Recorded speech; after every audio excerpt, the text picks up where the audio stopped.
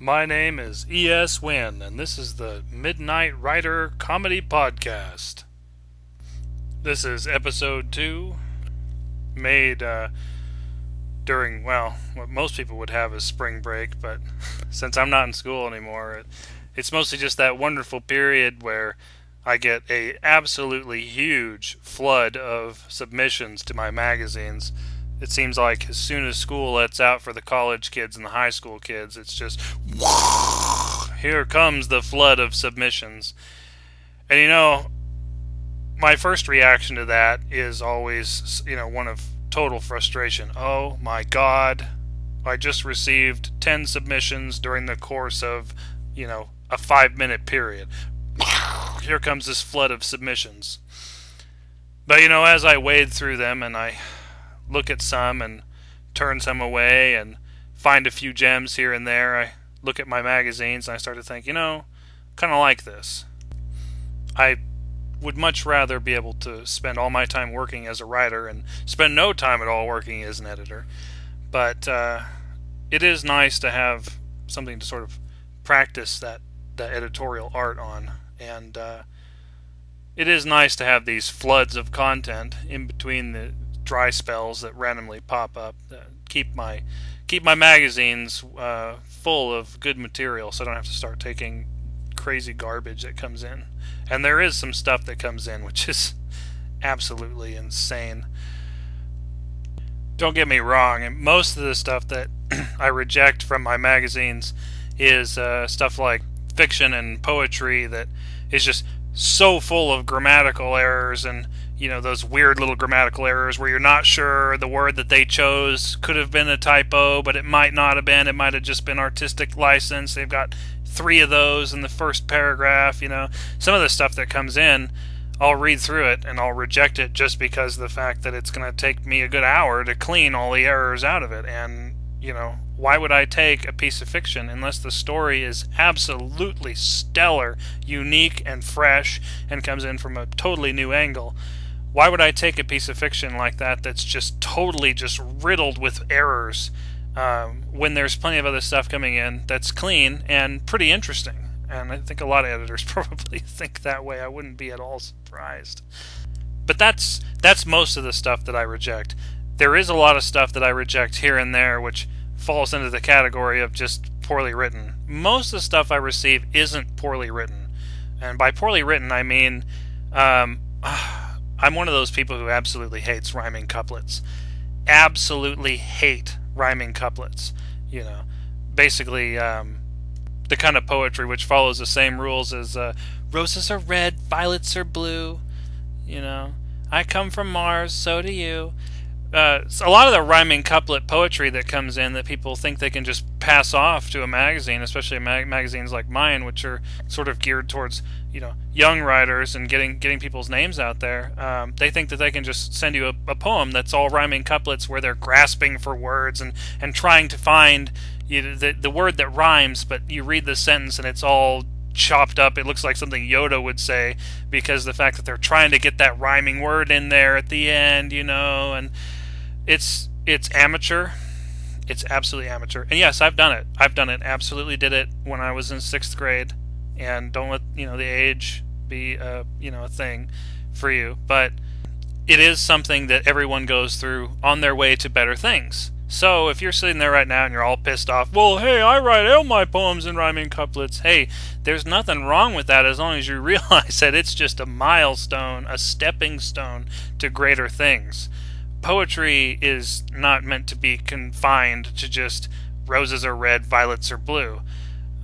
You gotta experiment. You gotta try freeform. You gotta try separating just one word from the line above it so that it creates a sort of poetic drop, a fall, a moment of emphasis in the poem.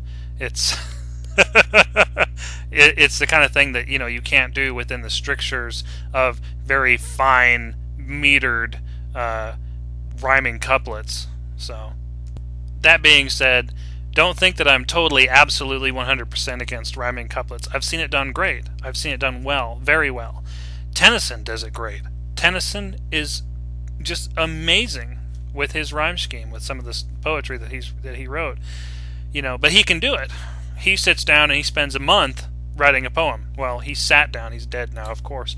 But, he'd sit down and spend a long time, tinkering with this poem to get it to where every line flowed flawlessly, like normal speech, but artistic, and would end in such a way that it rhymed. Absolutely beautiful stuff, but it takes a lot of time to fashion a poem that's that artistic. It takes a lot of time to create something that beautiful. And most people just don't take the time. They want to crank out a poem in the course of a day or a week, and or a couple minutes. And if you're going to crank out a poem in the course of a couple minutes, if you want it to be good, you don't want to have lines in there that, follow some weird scheme like, hey babe, you are a dove. It is you that I love. Because that kind of poetry is it's just disgusting, in my opinion. It's absolutely disgusting. I do reject 99% of those that come in. The poorly written, rhyming couplet poetry. But when I say the really insane stuff, the stuff that comes in that I kind of read through it, what the heck is going on here? Is more stuff like there was this short story that was sent to me. Oh, I guess it was probably a good 4 years ago now. When my first magazine, Weird Year, was relatively new and still a daily magazine at that time, and this female storyteller kept sending it to me over and over and over again, and she just was convinced. Why wouldn't I publish it? It was about a clown. I don't remember all the details. It was about a clown. And it was basically this clown was haunting this little girl and threatening to kill her, and she kind of interacted with it and all this. I don't remember the details exactly, but I just remember reading this story and thinking, the story is so derivative of films like, It, for example, or this sort of play with this clownophobia, idea. Already it's derivative and not fresh and not unique, but every sentence had at least 3 errors in it. This person didn't even run spell check on this piece of fiction, and it was too long for the magazine, if I remember correctly, because the magazine's limit was I think 1,000 words at that time, and the story was like 1,100, but she kept changing little things and sending it in again, and I would say no thank you, but no thank you, and she'd change a few things here and there. Finally she started getting pissy at me. I don't understand why you're rejecting this over and over again. I'm fixing it. What's wrong with it? I don't remember what I wrote her, but I wrote her an email back saying something along the lines of, look, I really appreciate that you really, really want to be published by my magazine. This story is just not going to work. And every time you try to clean it up, I do appreciate that, but you're not cleaning it up enough. It needs a lot more work, and it's probably better. Right now, I didn't tell her this. I was thinking, God, she's just polishing a turd. It's probably better to just start a brand new story. Start something totally from scratch and, write that. Something fresher, more unique. But I don't remember what happened to her. I think she finally got pissed off at being rejected by my magazine and went on to haunt someone else like the clown in her story. But I don't know. For all I know, she found another magazine that said, hey, this is awesome, and picked up her fiction and, put it out there, and, or even better than that, took the time to clean it up, But I get so many submissions in, and I'm a writer too. I need time to work on my own stuff, but I get so many submissions in. I just don't have time to sit around and tear apart someone's story bit by bit and clean it up, and like I said, spend a good hour per story. And especially with at the time at the time I was running one daily magazine, but I was also going to school full time, working on my bachelor's degree in English. And after that, when I finished school, I filled the time by creating a number of other magazines. I created Daily Love after Weird Year, and no, I created Yesteryear Fiction after Weird Year. I created Yesteryear Fiction on January 1st, 2010, then went on to create Daily Love on March 30th, 2010, and A Weird Year was created in October of 2009, so it's been around for quite a while now, but and then just kept creating from there and there.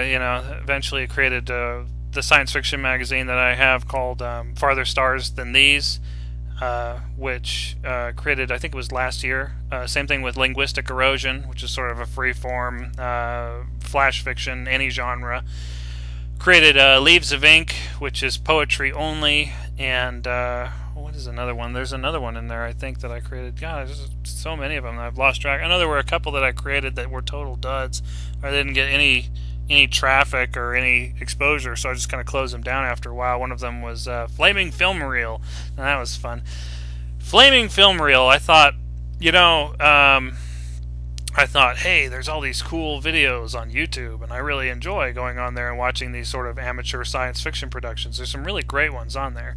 And if you type in, I think, independent sci-fi film on Google, there's a couple articles that will come up that will show you just a whole series of them that are actually extremely well done by, kids in their backyard or small studios and things like that. Just really neat little short things, like 15 minutes long each one. They're really well done. There's a couple that were in there that really stunned me.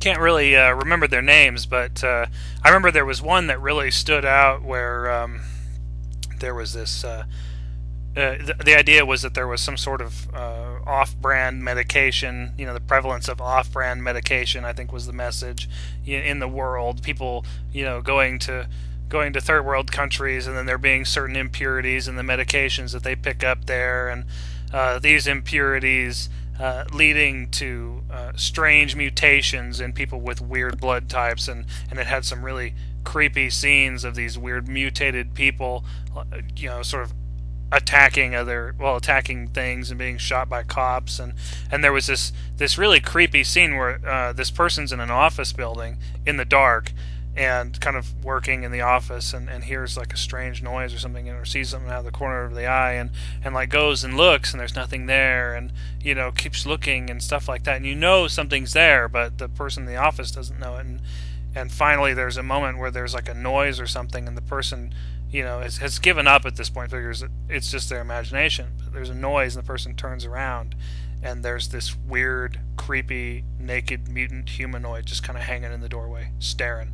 And they stare at each other for like half a second, and then the thing silently just takes off. And it's creepy. It's really creepy because it's one of those wonderful things that, like really well done horror where you have no idea what's going on. It's just weird, and the weirdness makes your spine tingle. But there's enough cool movies like this out there that I figured, well, hey, why not create a magazine, as it were, like in the same format as my others. But the idea would be that people would send me their videos, and like these little studios would send me their little YouTube videos, and then I would put them on there, I would watch them, and I would write a quick review about each one, and then once a week there would be a new review, a new video with a new review. And I thought it was a brilliant idea. I think I told even some people I knew. I know a few people in very small studios, and I told them, hey, this is right up your alley. This is something that, tell your friends, tell everybody. I think that we could really do something cool with this. And the answer I got back was, the usual, when a project probably isn't meant to be, which is things like, oh, well, that's great, that's cool, but no, well, I'll get back to you, I'll get back to you, that kind of thing. And I sat with Flaming Film Reel with a notification on the front page saying something like, coming soon. I kept backing up the date for probably a year. I was that hopeful. I figured, well, if I just keep backing up the date, opening August or whatever, opening December, I keep, backing it off. Eventually someone will come in and say, oh, this site is awesome. Here's my video. I'm telling all my friends, and it's going to be great. And I'd have a flood of material and wouldn't have to worry about it. But like I said, probably not meant to be, not a single submission, not a single episode. So that particular one got closed down. There was another one, I had this great idea. The idea was purchase progress. That was the idea. And I thought, what's a great way to get people to buy art that artists create? Tie it into activism. Why not? Sounds like a brilliant idea to me, And the idea was artists who want to sell more material, artists, regardless of what kind of art they do, whether they're sculptors or musicians or authors like me, they make a pledge. They say, if you buy this many copies, or if I make this amount of money, I will go out and plant a tree, or I will, I don't know, something that's supposed to make the world a better place. I will give 100 people hugs, things like that. And I thought, hey, this would be awesome, because most people that I know who are artists are also politically active, and they probably want to sell more. So I mean, it seemed like a brilliant idea. And I put out the word. I said, hey, Purchase Progress, come check it out. If you're interested in spending, if you don't have any time to make any change in the world, you can always purchase art, and these artists will go and make positive change for you. And it's good for the artists, because the artists can go out and they get more money, they get more sales that way, and they can do good things for the world and whatnot. But that one didn't get a single submission either, so I guess that wasn't meant to be. But so that was interesting, though. I thought that was a really great idea, and I don't know if I've even put a profile up there for myself. I don't know if anybody bought anything through it, but I did a few of the challenges. One of them, I think, was to plant a garden out at the complex where I live, and I did that. I actually went out and planted a garden, but and I still have it, actually. It's got a couple fruit trees in it. One of them is a peach tree that actually bloomed this year, which surprised the hell out of me, because it's just dark beyond all belief in the backyard, very dark. And yet, I go out there one day looking at this thing, and it's total stick. It's just, not going anywhere. It just looks like it's totally dead. I was about ready to give up on it and just, leave the stick sticking out of the ground as sort of a, grave marker for the garden that, might have been. But it actually leafed out and blossomed. I go out there, then, just literally that sharp of a difference. One day, it's a stick. The next day, it's all leaves and flowers. And surprised me, made me happy, made me hopeful for the other sticks in the yard that I thought had died during the winter.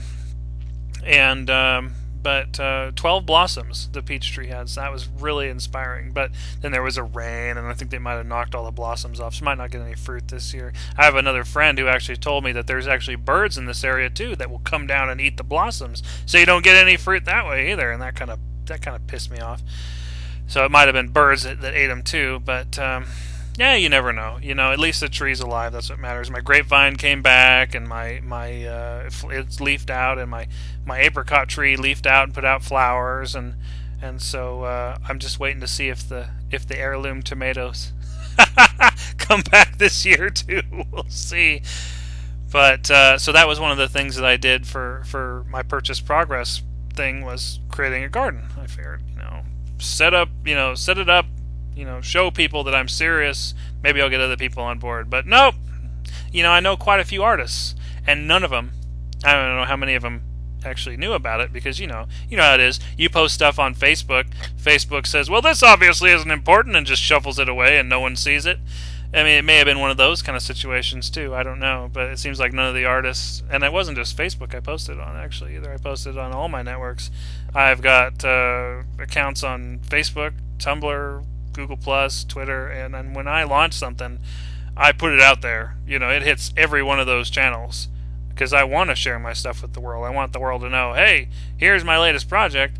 I would love to work with you, and let's get this going. And it's not like I'm somebody who's sitting around, saying, hey, at last, my latest attempt to fleece money from other artists. No, I mean, these are things that I put together, with the goal, number one, of helping the world. Because let me tell you, Daily Love is my most prosperous site, and it only brings in probably it pays for the other sites. It brings in probably $80 or $100 a year just by itself in a whole year. And that, being my highest grossing site, lots of my other sites don't make any money at all throughout the whole year, and so it pays for the others. I think I end up with about probably $50 after costs for the websites I run.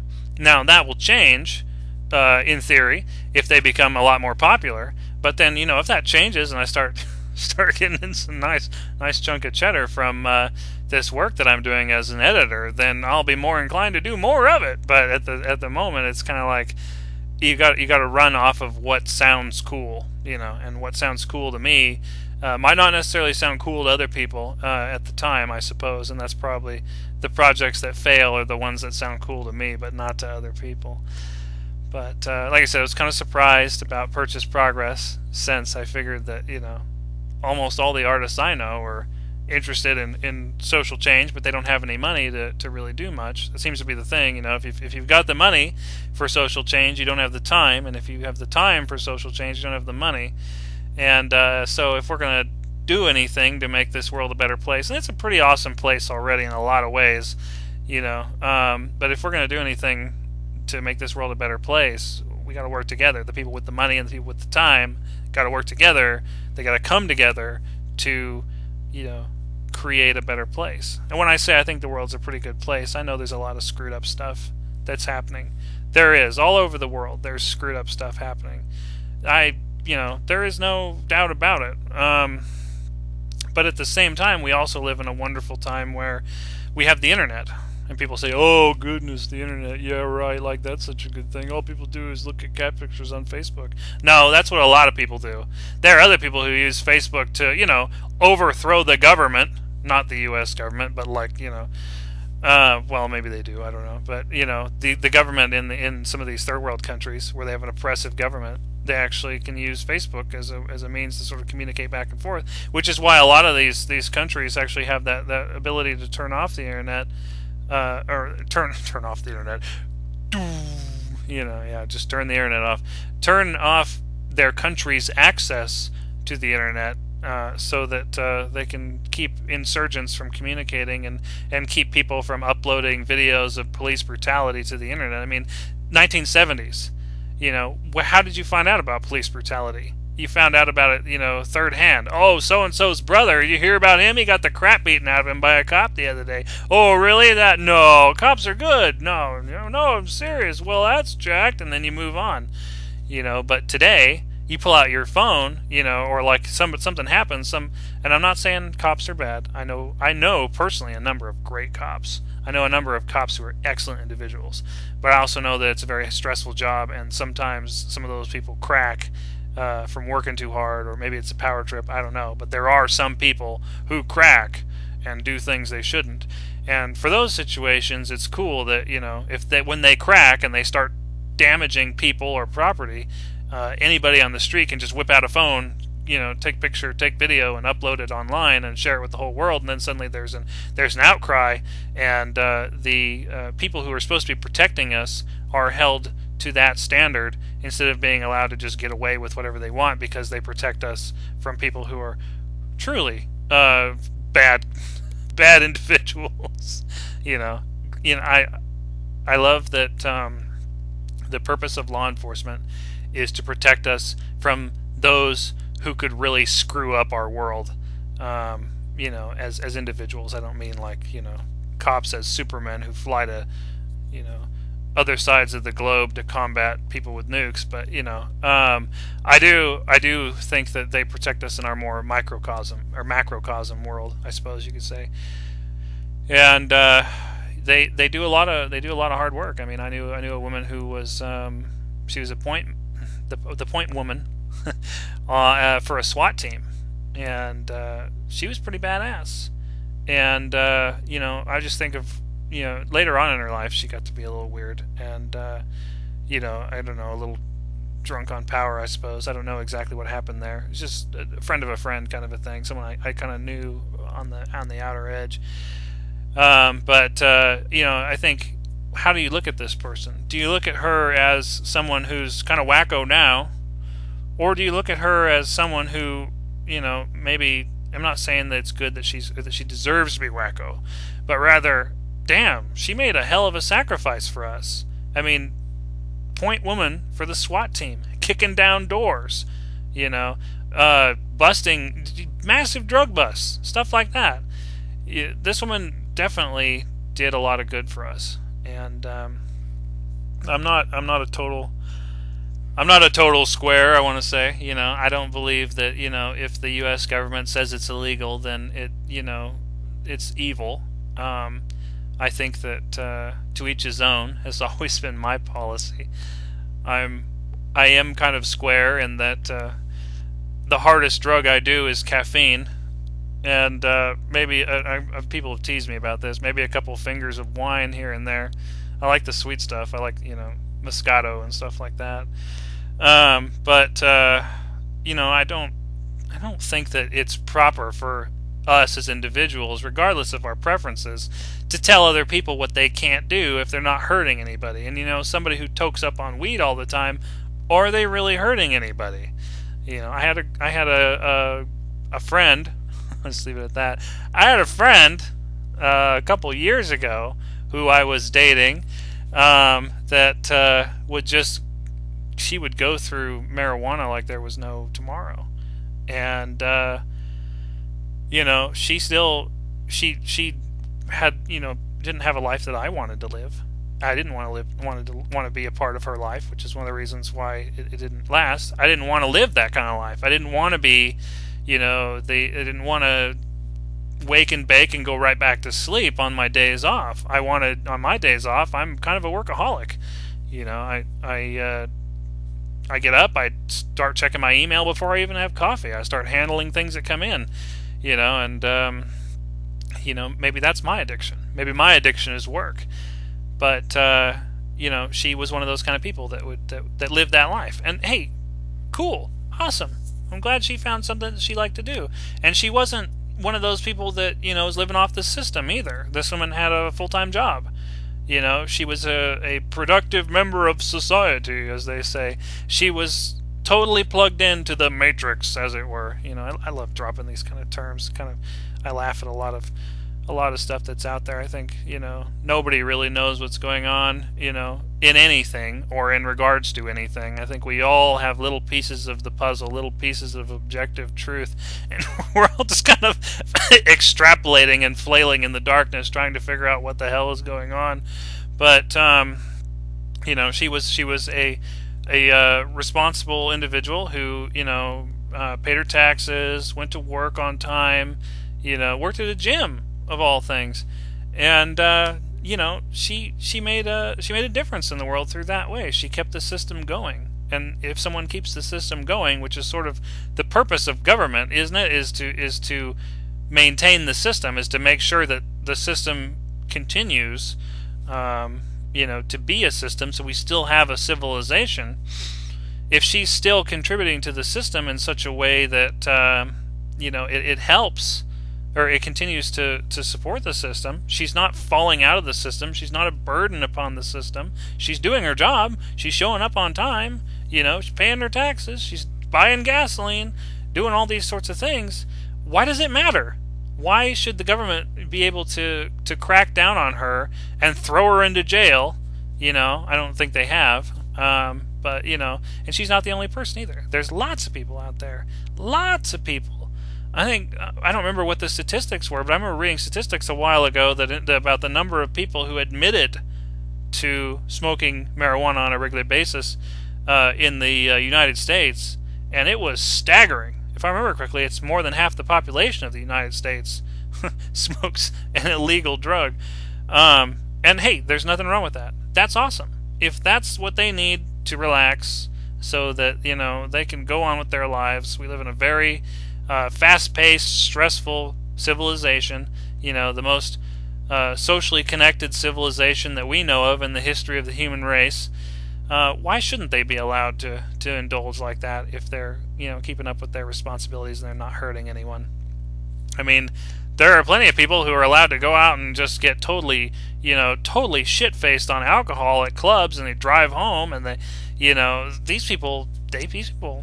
Yeah, it's illegal to drink and drive, and I don't recommend it. I know plenty of people who've gotten not plenty of people. I know a couple of people whose lives have been utterly ruined by DUIs, so I do not recommend it whatsoever. But I feel like if people can go out to clubs and get totally smashed, then it's kind of ridiculous for people not to be able to smoke an herb that grows naturally in their off time.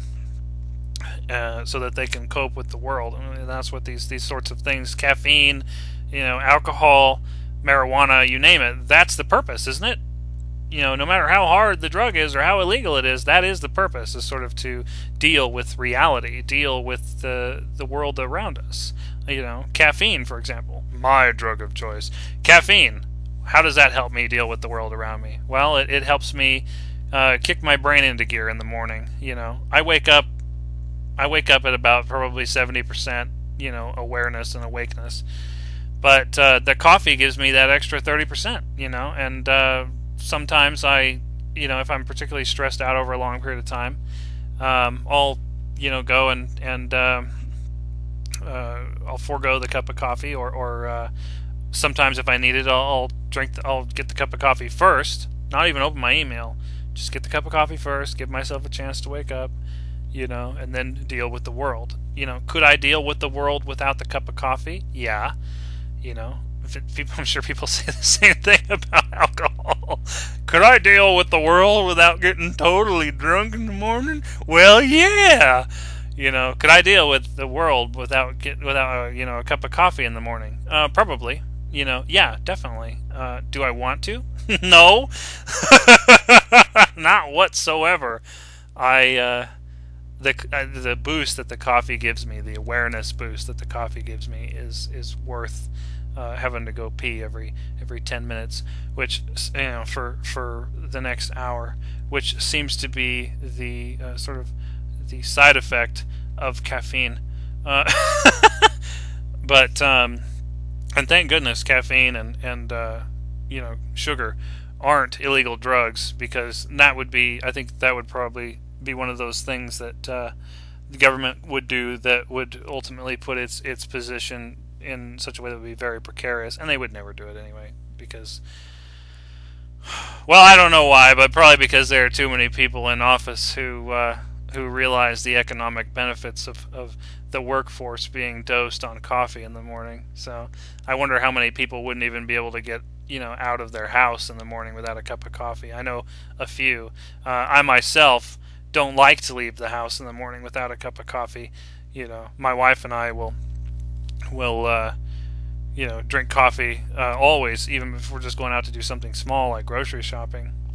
And if there's no coffee in the house, well, this will be our chance to splurge and drop $10 at Starbucks. You know what I mean?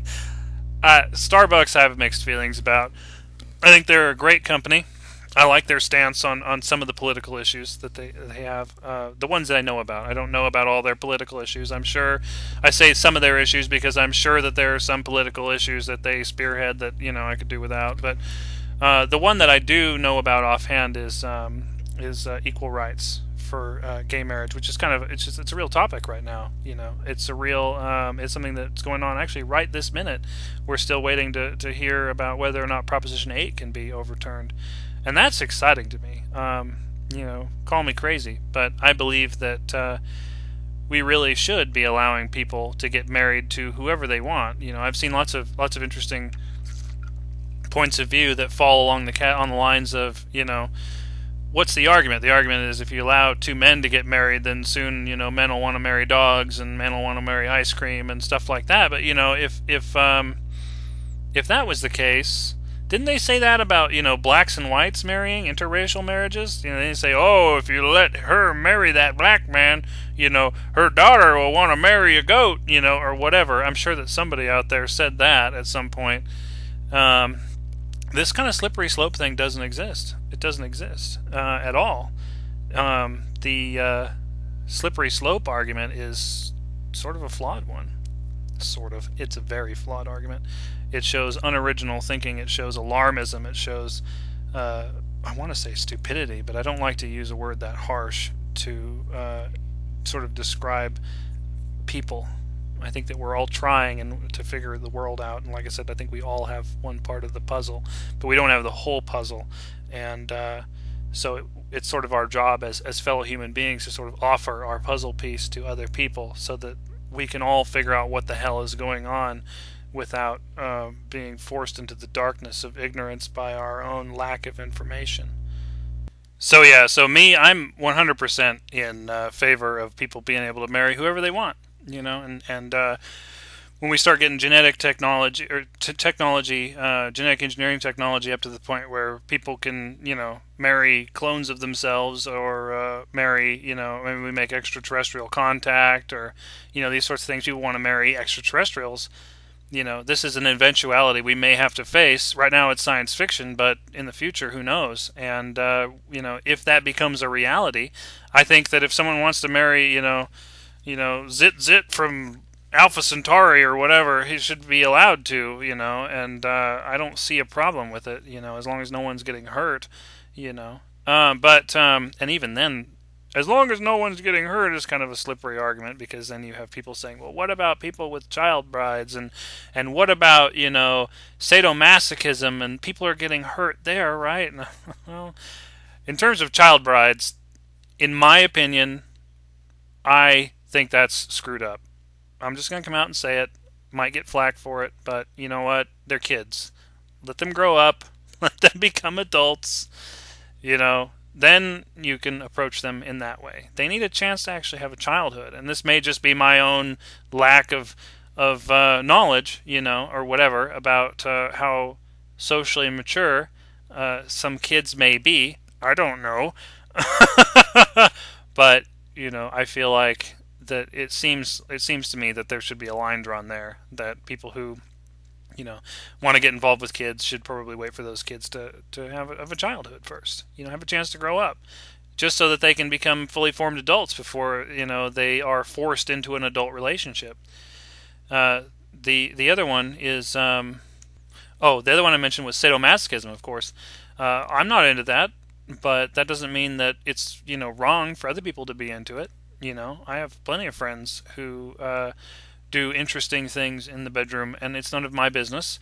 And I only know it because I have really good hearing, and sometimes I see things online that I probably am not supposed to see, just because they're there in public view. I'm not hinting at anyone here, but I'm just saying I have seen some things and heard some things and overheard some things, and sadomasochism, that S&M crowd, that's cool. Hey, that's your thing, go for it. I'm sure that falls under the category of people getting hurt. I don't know. I think it hurts to get beat with a whip. No one's ever done it to me, so I'm not speaking, it's not one of those, can't, knock it if you haven't tried it kind of things, but I don't really want to be beaten with a whip, because I think that being beaten with a whip would hurt. But if that's your thing, and you're cool with it, I guess that falls into the category of you're not really being hurt technically, because you're not sitting there for days afterwards going, oh, I feel violated. Maybe that's what it is. Maybe that is where the line should be drawn, is that as long as no one is violated, no one's rights are violated, no one's happiness is violated on any side of the equation, then it's cool. You should be able to do whatever you want. As long as no one's being violated, hey, cool.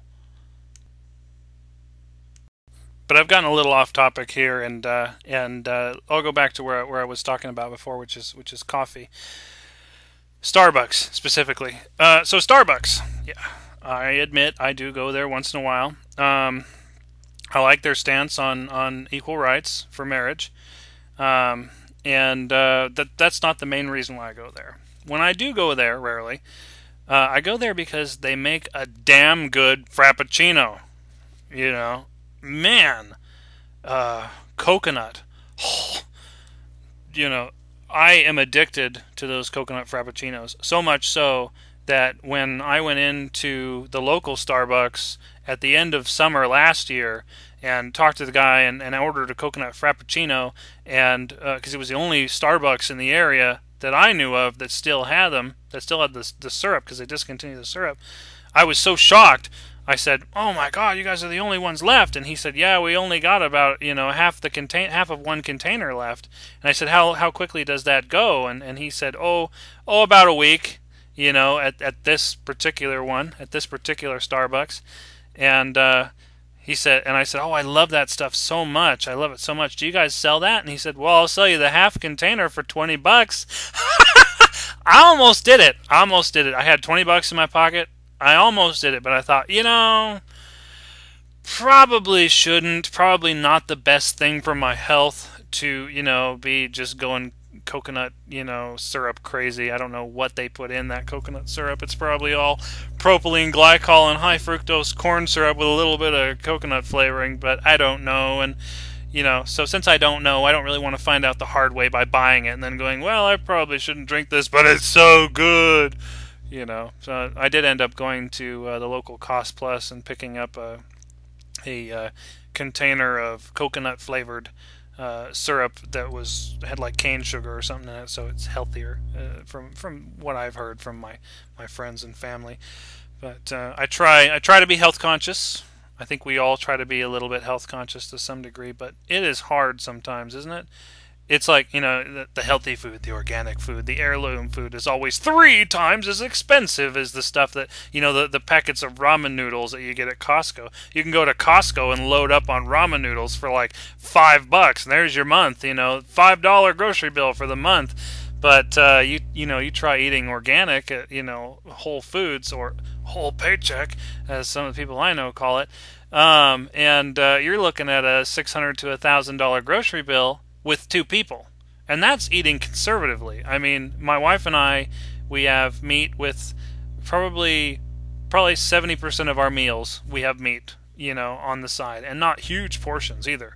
Just enough that we get, some good protein, because there's a lot of research that indicates that yes, we do need meat once in a while, in small portions, because our closest living relatives, the cousins sort of in the evolutionary tree, are these Gombe chimps, which hunt, monkeys, and tear them apart and eat them and share them and whatnot, So we do need a little bit of meat, Heck, there's a lot of research that indicates our ancestors spent millions of years wandering around on the African savanna, surviving on tubers, which is things like yams and potatoes, and breaking the marrow out of the kills that were left by lions and whatnot. So there's your steak and potatoes right there. Not necessarily steak, but a little fattier than steak, but still a meat protein that increases, that was critical for an increase in brain size, which eventually led to us being fully modern. Anyway, so you go to Whole Foods and you go to get a relatively conservative grocery load, and you're looking at least $600 in a month for 2 people, whereas $5 for ramen. And so yeah, you should eat healthy, you should eat that organic stuff, you should eat the gluten-free, you notice that when you eat stuff that's been raised on a farm with grass and all this, the heirloom and heck, the stuff that comes from my mom's farm, it's amazingly filling, Okay, here you go. How about this? I like to make stew during the wintertime, here and there, in the crock pot. It's something that's tasty. You throw a couple things in a crock pot, let the crock pot boil for 8 hours, you've got dinner. You don't even have to touch it, you just throw the stuff in there and go, right? So you make a crock pot of stew with meat from with meat from Costco or Safeway or whatever, one of these companies, and your standard USDA approved meat from Belize or wherever it's from, and you throw a couple pieces of that in the crock pot with some potatoes and some carrots and some celery and some pepper and garlic and onions and things like that. Make a really tasty stew. And, I'll eat 2 or 3 bowls before I get full. And I'm not, a big guy. Tall, fast metabolism, but, 2 to 3 bowls for dinner, 2 to 3 bowls for lunch, 2 to 3 bowls sometimes for breakfast. And then you try the same recipe. Instead of using meat and vegetables from a supermarket or a big box store, you use you use vegetables and meat from a local farm where they raise everything organically.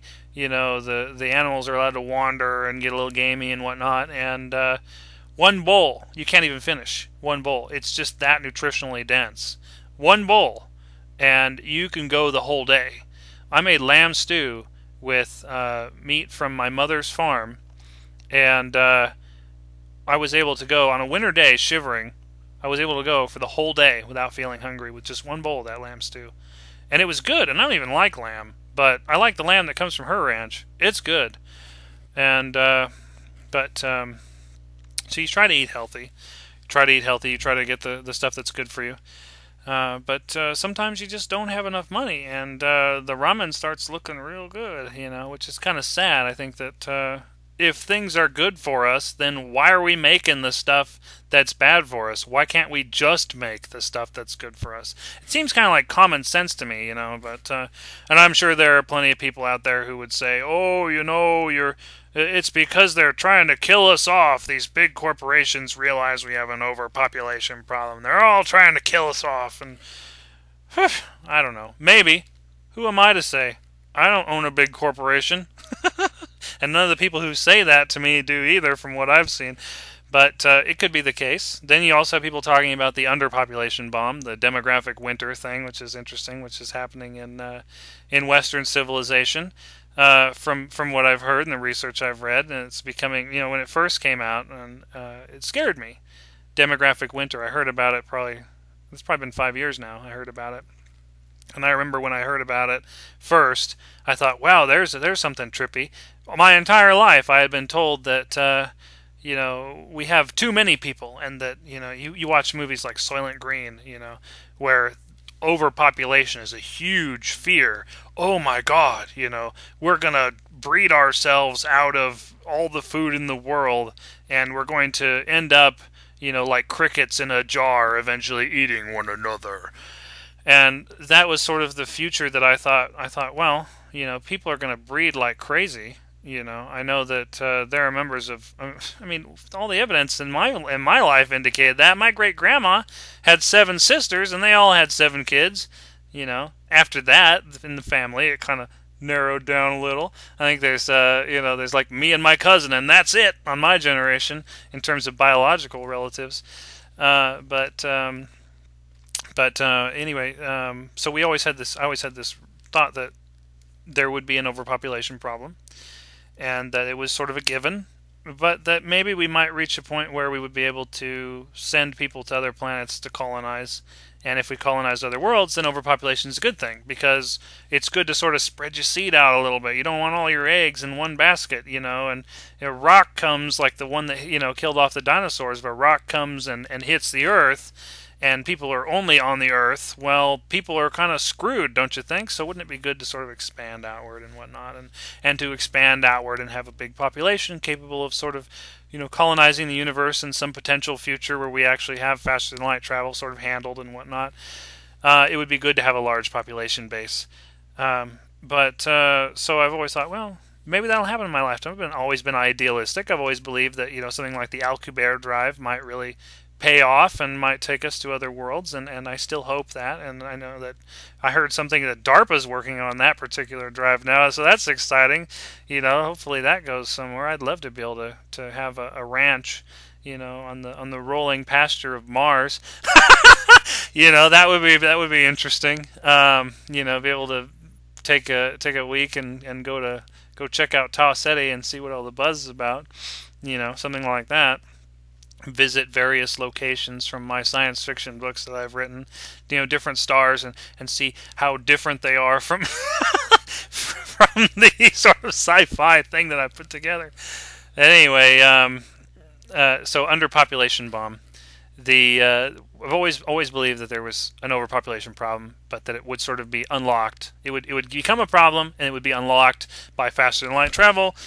And then we'd all be able to have as many kids as we wanted and have a wonderful time and sort of move on, and it would be great, because people having kids right and left. But then, I was exposed to this idea of the underpopulation bomb about 5 years ago, and it was in a class. It was in a class I was taking that was on recreational facilities management, something like that. Like basically managing natural resources, natural parks or national parks, stuff like that, state parks, gyms, things that fall into the category of places where you go to, do recreational activities besides the bed. But then this class, this guy forced us to watch. Well, didn't force us to watch. It's part of the curriculum, and it wasn't like I was trying to not watch it. brought up a video for us to watch that was called, it was talking about the demographic winter. Blew my mind, absolutely blew my mind. The idea that we have countries in the world now with a negative population growth value. Countries like Japan that actually are losing population because people aren't breeding enough, and that there are some European countries that have leveled off, and that there are more and more countries that are sort of leveling off or falling away. And when I saw this video, it was a sort of a fundamentalist production, and they had good figures though. And I thought, well, considering the source, I know a lot of people aren't going to buy this. When they say we need to breed for Jesus, not a lot of people are going to listen to that. But when they've got good figures, you start to go, And I remember talking to people about it, and they said, well, where'd you hear this? And I said, oh, this fundamentalist video that I was watching, this Christian Scientist production or whatever. And they go, oh, well, that's just malarkey. They just want us to breed like crazy because they think God will give us a new earth. And I thought, well, the figures matched. Yeah, you want to consider the source of any argument, but at the same time, if the figures match, maybe you should pay attention. That's like people saying global warming isn't happening. And yet we have temperatures rising all across the world, and people say there are different causes for that. And there maybe it's not just one cause. I have a sneaking suspicion that it is anthrocentric, that it is our fault, but there's also a lot of literature you read out there that indicates a lot of other things might be going on simultaneously, but that's neither here nor there. The point is that when people discount global warming just because the spokesperson for it is a Democrat, that falls under the same sort of willful ignorance as discounting figures that indicate demographic winter is a real thing just because it comes from the Christian Science Monitor or whatever the organization was that put this information out there. I don't remember exactly what group it was that put this out there. I just remember that it was a very fundamentalist production. So I kind of filed that away in the back of my brain and talked to a few people about it, and thought, well, that's an interesting thing to potentially have to deal with in my lifetime. And I didn't really think too much about it, except brought it up here and there in conversation in the years after. But the other day I randomly ran across an article. It was something like the top 150 fears of the world's smartest people. And I'm a sucker for shit like that. So, of course, I read the article. And one of the things in the article was a scientist talking about the, quote, underpopulation bomb. Now, this is the first time I'd ever heard it called this. And I thought, underpopulation bomb, huh? This sounds disturbingly like demographic winter. So I read the article. I did a little search. I did some research into it. And same thing, yeah, and it's getting worse, and there's more evidence to indicate that this is going on. So sort of if you weren't afraid, already afraid that for figuring that the world was going to end because of global warming, well, the human race is losing people too, which, I don't know how I feel about that situation. I think that every human is a star in a sense. Everyone has like I said, their own piece of the puzzle to put forth, and that, no matter how much other individuals might look down on one individual, each individual has something of value to contribute to the world, even if we don't know what it is yet. Even the worst individual, here's an example that might get me into trouble. Adolf Hitler. Let's talk about Adolf Hitler. He had something to teach, didn't he? Let's see, what did Adolf Hitler have to teach? He had to teach that it's not a good idea to be a genocidal fuckhead, because not only does it make you an asshole, but it makes you, it hurts a lot of people, which is not cool either. It destroys a lot of lives, and generally causes a lot of just bad stuff going on all the way around. And I know that is an extreme oversimplification. Please don't crucify me for glossing over the atrocities of the Nazi Party. They were not good folks. I'll leave it at that. And I do not support them whatsoever. But I do believe that the Nazi Party taught us a lot of important lessons as a species about the importance of tolerance and respect and brotherhood and sort of putting ourselves in others' shoes and realizing that, we wouldn't really like it either if we were shuffled off to concentration camps and used in medical experiments and stuff like that. It's not, sort of falls into the category of reaffirming the golden rule, as it were. Do unto others so they won't want to do unto you later, that kind of thing. But anyway, so I think that everybody, even the worst individuals, has something to teach us, and therefore it's kind of screwed up to hope for a world where the number of human neurons, as it were, in our civilization's brain, worldwide brain, you could say it, because now we're all well, not all, but a lot of us are connected to the internet in a network very much like a brain. Each of us could be a neuron. Here I'm contributing my electrical impulses right now through the medium of speech, and though my electrical impulses might not trickle into any other neurons, human neurons as it were, in the brain of our species, they might, and there might be one idea. I might record 10-hour-long podcasts of just me talking about my views of the world and stuff that's going on, and there might be just one glimmer of something somewhere in one of these podcasts that sticks in someone's brain, and that person goes on and tells their friend, and their friend tells their friend, and then a couple other people talk about it, and someone's kid remembers it when he grows up, and 20 years later it saves his life or whatever. I don't know. You never know how far your ideas are going to go. I like to think, because I have a little bit of an ego, and I admit it, I like to think that all my ideas are great ideas, and that they all go all over the world and, make a difference. And I would like that, because I like the idea of making a difference. I think we all do as human beings. Well, maybe not all of us, but I think a lot of people like the idea of making positive changes in the world. The idea of underpopulation is a little bit, I think it has benefits and disadvantages, like anything else. Benefits being, it's cool to have less competition for resources, for existing resources. You could say, less people polluting, stuff like that. You could say, there you go. That is a benefit that you could say of underpopulation, of the underpopulation thing. Because I don't think that it will be one of those things where people just stop breeding altogether and then suddenly the human race dies off. I think it's just that as we, get to a certain point and we embrace this certain type of Western paradigm, as a species instead of just as certain nations, our birth rates drop off and stabilize, and they'll stabilize at a certain point, and maybe immortality, maybe eternal youth will become a thing before or during or in preparation or in combination with this whole underpopulation bomb thing, and we'll be reduced to a certain number of people who will live forever as if they, looking and feeling as if they were in their 20s. I don't know. The universe works in mysterious ways, and that is a really long period of time to try to extract a trend from. But disadvantages of underpopulation would be things like, that many fewer people to contribute new ideas to our global, internet networked brain, as it were, of our species.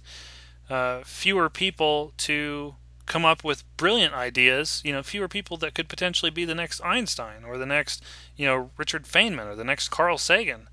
I like the idea of us opening up vast frontiers of space so that we can breed like rabbits and we can end up with a whole bunch of Carl Sagans out there, saying, hey, let's ponder the universe, and sort of contributing to really good knowledge that's out there. But, so I think that underpopulation, the idea of an underpopulation bomb, has some serious problems that would need to be looked at, I suppose. Like I said, I don't think we're all going to die off. I don't think we're going to reach a point where there's just no more humans. I think we're way too tenacious of a cancer upon this world to completely die off. Maybe it'll go like a pendulum, we'll breed like crazy, go up to a certain number of billion, stop breeding like crazy, go down to a certain number of billion, start breeding like crazy, go back up, like this. Depends on how long we're trapped on Earth, I deal with a lot of, I mention a lot of things that are right now they are science fiction. I freely admit it. They're absolutely science fiction right now. But, that's what I do. I'm primarily a science fiction writer. That's my area of interest. I've always been into science fiction, and so I like to think about the way that trends will come together in the future. It's interesting to me. It's interesting to think about the way things might come together, the trends that things might follow, or the trends that the human species might follow. But how did I get on the underpopulation bomb? I was talking about conspiracy theories. I think people who different viewpoints. Some of which fall into the category of conspiracy theories. And yeah, some conspiracy theories turn out to be wrong. Some turn out to be right. Like I said, we all have just one piece of the puzzle, and we're all trying to sort of fumble through the dark, trying to figure out where the heck we are. I've read some, I like to read everything, every point of view. I try to absorb a little bit from everybody's point of view, and I think that when you do that, you sort of realize that a lot of people argue with statistics, and it was Mark Twain who said, "There's lies, damn lies, and then there's statistics." And statistics are wonderful way of motivating people. You can say 97% of the people in the world are dealing with this problem, and there is only one way to kick its butt. You have to do X, Y, and Z. And that's a great way to motivate people. But that same statistic, that 97%, I'm sure that in a lot of cases, when you look at it, you look at other viewpoints of it, there's also a lot of factors that are sort of being ignored, and numbers that are fudged to come up with that number, and things like that. And it's one of those things where, do you blow the whistle? Do you say, well, no, that's inaccurate. You can't say 97% of people. It's more like 79. Or do you go along with it? I think that's probably something a lot of people who realize these things ask themselves, because when you say 97% of the population has this problem, a lot of people are going to jump on board. If you say 79% of the population is having this problem, then a lesser number of people are going to jump on board, because the rest of the population says, well, it's not that big of a deal yet. A lot of people, it takes a lot to pry someone's butt off the couch. And I think that's one of the main reasons why people skew and warp and manipulate statistics to motivate people. And if someone's motivating people to work on a cause, or to join together to support a cause that you support, what's the right course of action? If you see those figures are manipulated, it's a good cause. It's a good cause. You like that people are getting on board with it, but if the numbers aren't 100% kosher, should you call those people out on that? Probably, But other people will fall away from the cause. Then the cause will lose steam. If it's a good cause, like getting rid of overwhelming student loan debt. Hint, hint. Here in the U.S. Something like that. I don't know if any of those statistics are skewed. I haven't looked into that. That is one cause I just am all ahead go for. Sort of blinding myself to a lot of other facts, and probably to my own detriment, I'm sure. But I've always been in support of bills and legislation that say they can help people out of their student loans, because I know lots of people who went into the college system because they were told by many people, not just their parents, not just the people at the college, but by many people, that if they went to school, they got their college degree, they would be guaranteed a good job. And by a good job, I mean something that makes 30 grand a year, or 40 grand or 50 grand or 60 grand. I'm not talking like a good job. I'm not talking like something in like the 100 grand, 200, 300 grand range. Those do exist, and you do need a college degree for a lot of those. But I know a lot of people who went to college because they wanted to work for the city instead of for McDonald's, and that was why they went to college.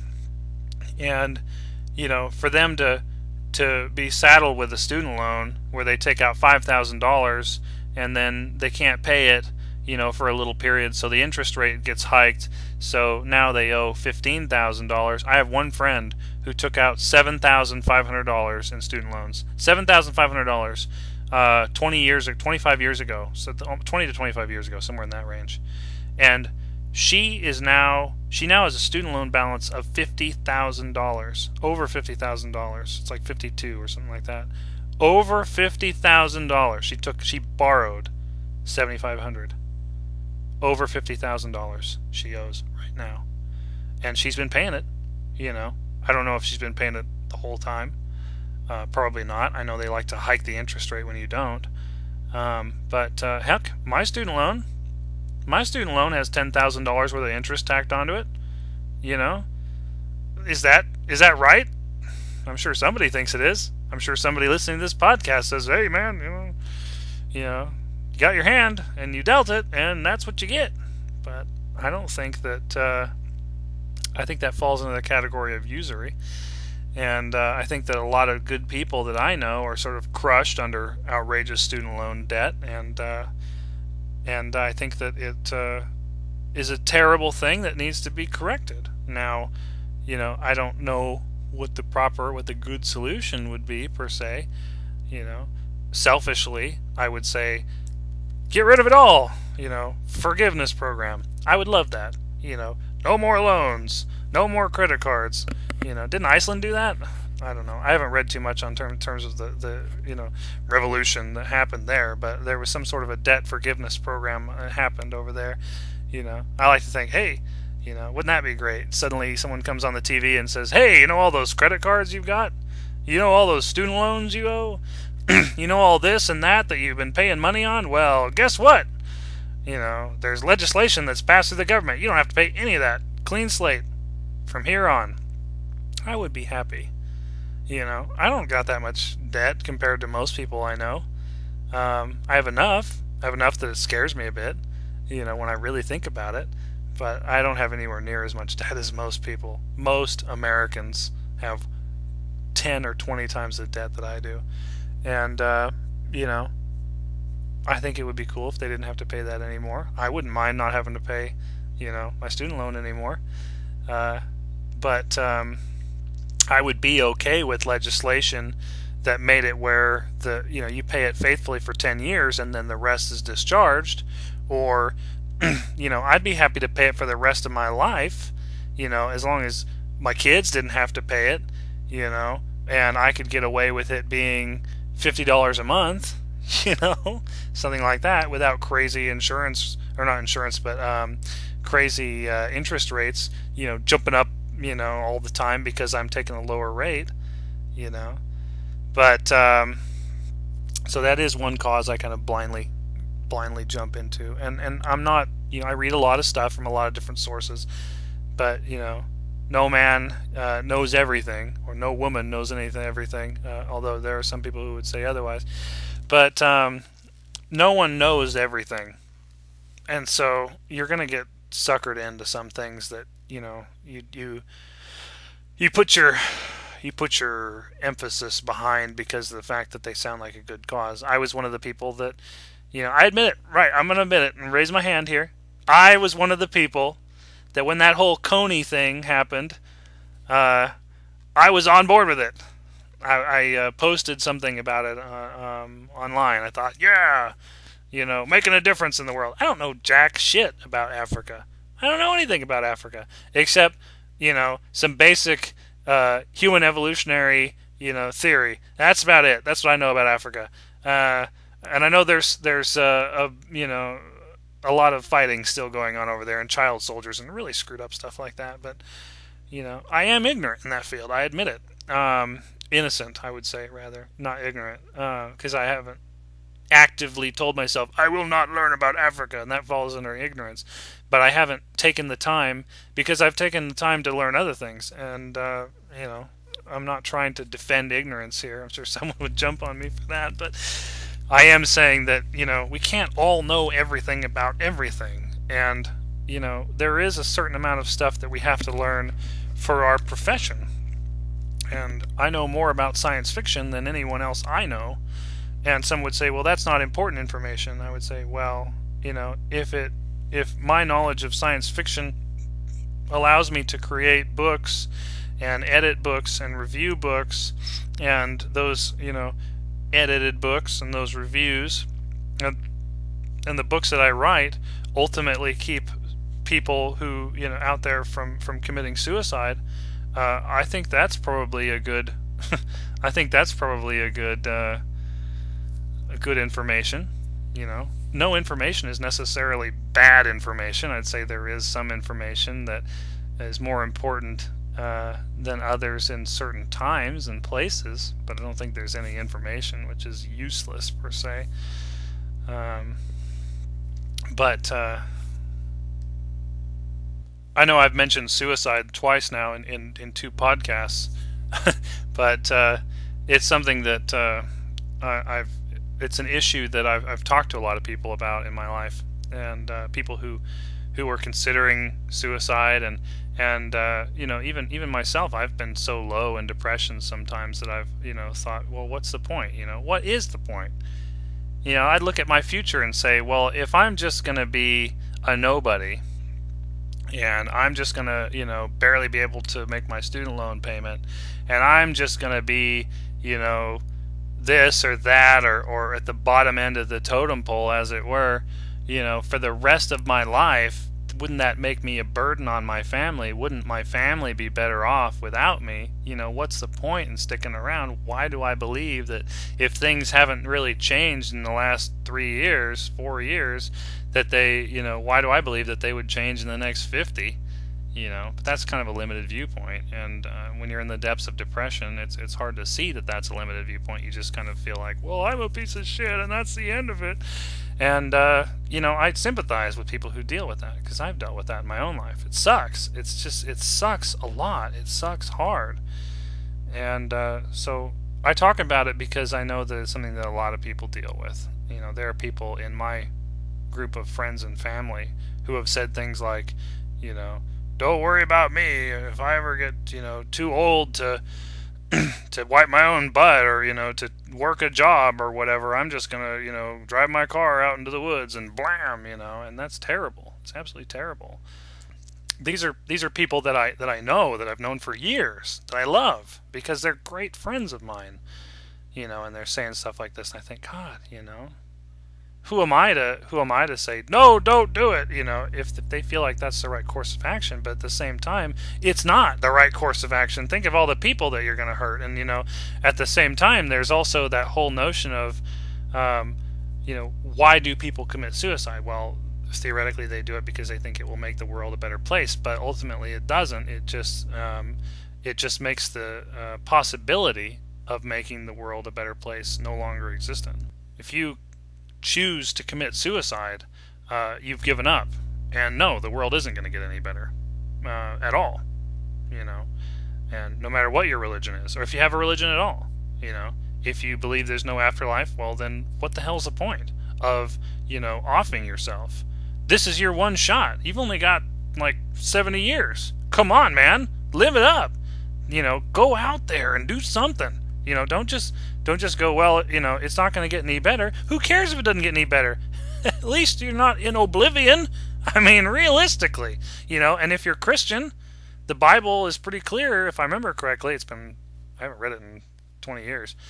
It's pretty clear, not 20 years, probably 15 years I think it's been, but it's pretty clear, if I remember correctly, on the whole idea that if you commit suicide, you're not going to get into heaven. And if you're looking for things to get better, then that's probably not a good idea, because, what do you think is going to make things better? If you want things to be better, what is better than heaven, as it were? How are you going to get to heaven? Well, by living a virtuous life, by living a good life, by trying to make a difference in the world, not by offing yourself. That doesn't help anybody, So if you're out of options and you feel like you're just trapped and life sucks, yeah, it may suck right now, but you might also be presented with an opportunity in the near future to make a positive difference in the world, a truly positive difference in the world. So you should hang on, come on, you can do it. Fight, fight that depression.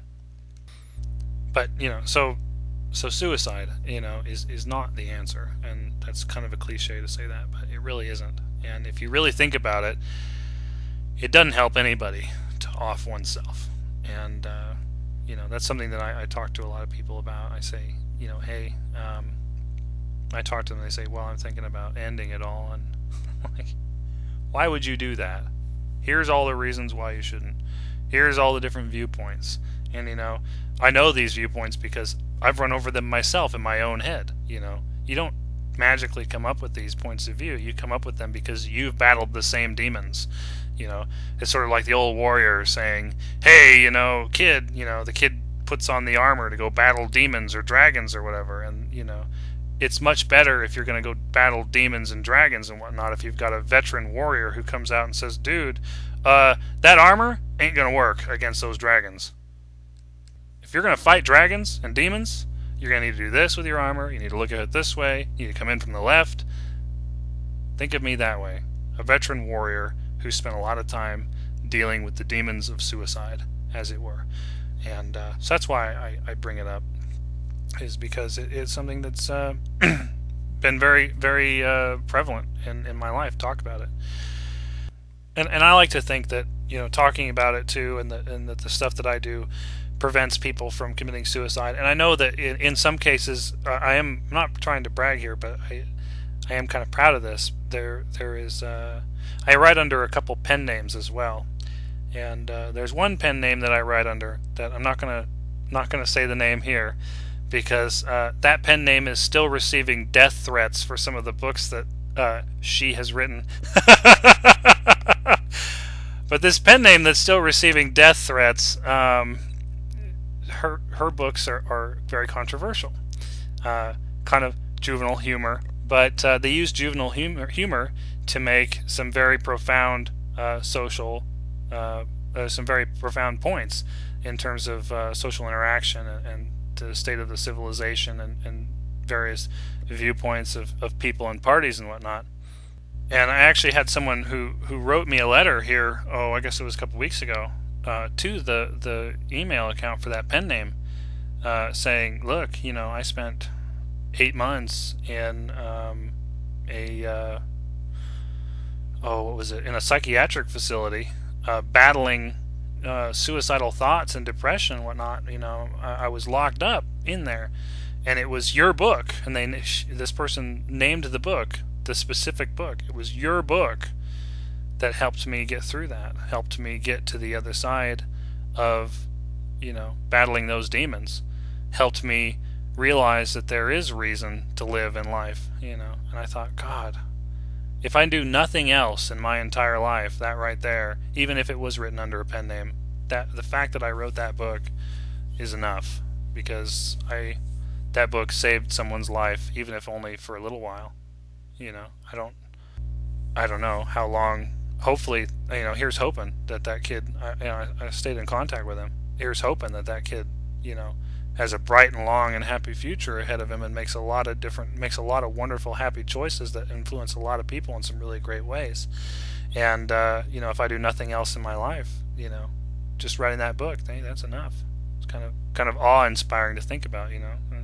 Of all the things you do in your life, the most innocuous might just be the one that saves a life and influences the whole rest of humanity in a way that is really profound, and that really makes your whole existence worthwhile, just that one moment. This was a book that I wrote over the course of 1 week. 1 week out of however many decades or centuries, depending on technological advances, I might live. That one book that took 1 week to write, that might be the book. That might be the book that validates my whole existence right there. And it's not even under my name. But so anyway, we're getting a little up there in time, so I'm gonna cut this short, so I've got more material to talk about in the future. But I kind of like doing these podcasts. They're fun. They allow me to talk about interesting things. And if you like this podcast, this spoken word podcast, leave a comment. Let me know, because I'm doing these things sort of for fun, for an experiment. I like doing them, but if they're just a waste of time, then I'll just leave the ones that I've done up there and move on to writing other books. If they are fun or funny or useful in any way, they're not just a total waste of time for everyone involved, then I'll keep doing them. But I won't know that you enjoyed them unless you drop a comment. So drop me a comment, let me know, and I'll keep doing them. How's that sound? So this is E.S. Wynn, the Midnight Writer, so called because I write all night and sleep all day, literally. And you want to find out more about me, you can visit my publishing company at www.thunderoon.com or visit my main website at eswin.com. Alright, hopefully you all have a great day or evening wherever you are, and hopefully you enjoyed this podcast. I'll see you next time.